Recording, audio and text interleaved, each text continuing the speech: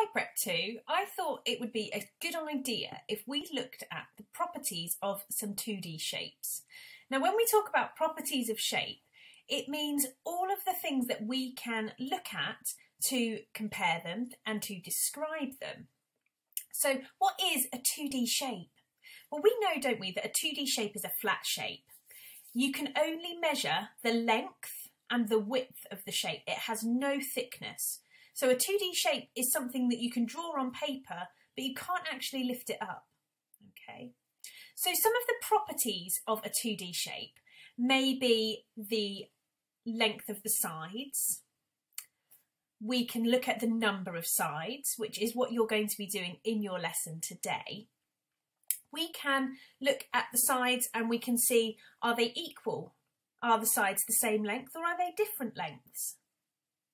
Are some of the sides longer and some of the sides, could they be shorter too? We can also look at whether the sides are curved. I wonder if you know any shapes that have a curved side. Many of the shapes that we know have straight sides, don't they? We can also look at corners, which is something that you will be doing tomorrow in your lesson. And we can look at symmetry, so whether something is the same on both sides. So you can use a mirror for that, or you can fold a shape, a paper shape, to find out the symmetry. Now, if I scroll down, these are some of the common 2D shapes that you should be familiar with. You may know some, you may not know others. Okay, so look at a circle, for example. Now, sometimes people say a circle doesn't have any sides because it just continues forever. But I would say it has one big curved side. Okay, it's a big round shape. Now, a square that we all know is a square shape, and it has 4 sides and 4 corners, and all of those sides are equal. They are all the same length.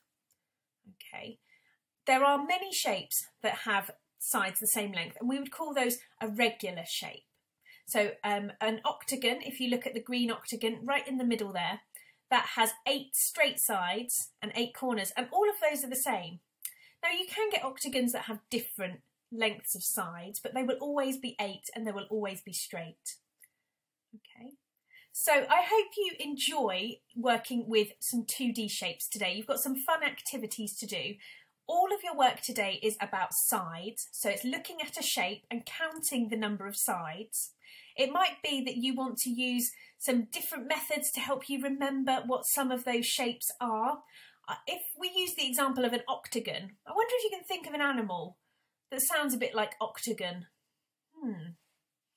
I know that an octopus has 8 legs, just like an octagon has 8 sides. So there are things that you can use to help you remember the names of these shapes.